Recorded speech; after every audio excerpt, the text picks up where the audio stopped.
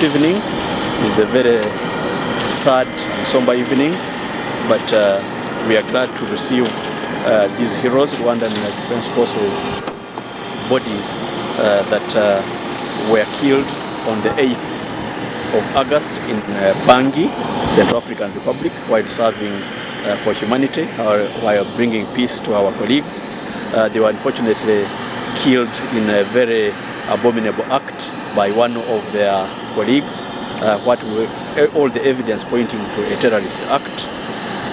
Today we received the 4 bodies of the soldiers that were killed in Bangui on the 8th. Unfortunately, one of the 5 casualties that had been evacuated to Nakasero Hospital later died on the 10th.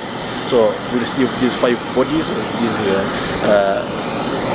heroes who died on duty, serving humanity, and we give heartfelt condolences to the families of these fallen comrades. We give condolences to the RDF family, but the entire Rwandan community that have lost their gallant sons. We should be giving them a befitting send-off on Saturday, and indeed, much as we received them with full military honors at Rwanda Kigali International Airport, we should also be able to give them a befitting send-off. Suffice to say that we are conducting investigations.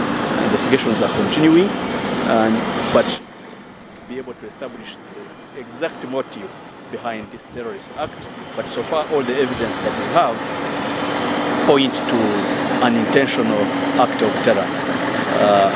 May the souls of these departed comrades rest in eternal peace.